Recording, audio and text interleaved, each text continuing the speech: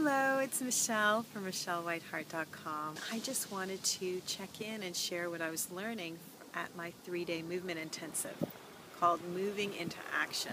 The whole message of today was to really feel yourself and breathe whenever you're doing anything. If you're not using your breath, you're coming from your head and you're overriding your body to get something done. So in video, this is disastrous.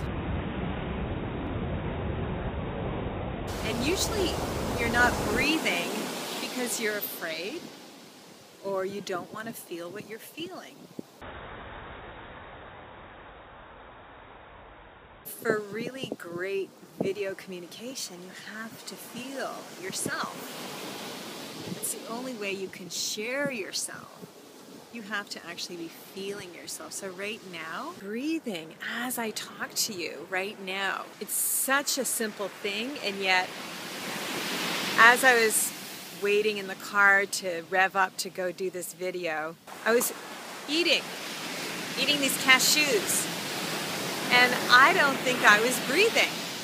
I was just like monging away, and I obviously didn't want to feel something, so I was like eating the nuts. Like, this is just something that I know. I was dreading kind of doing the video. It's like, oh man, I don't look good today. I'm tired. I gotta put makeup on. Got a big zit on last time I noticed.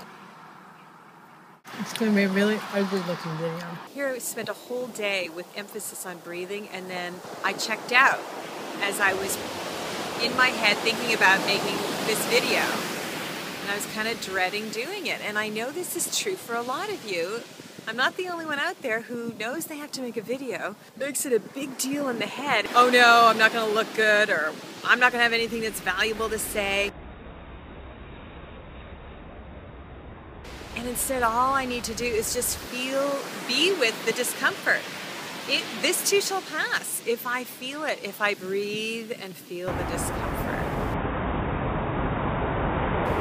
So right now, I'm just giving myself room to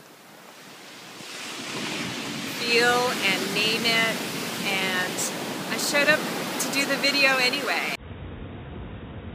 It's been wonderful to share with you what I'm learning, and I hope it's of value to you in some way. Bye!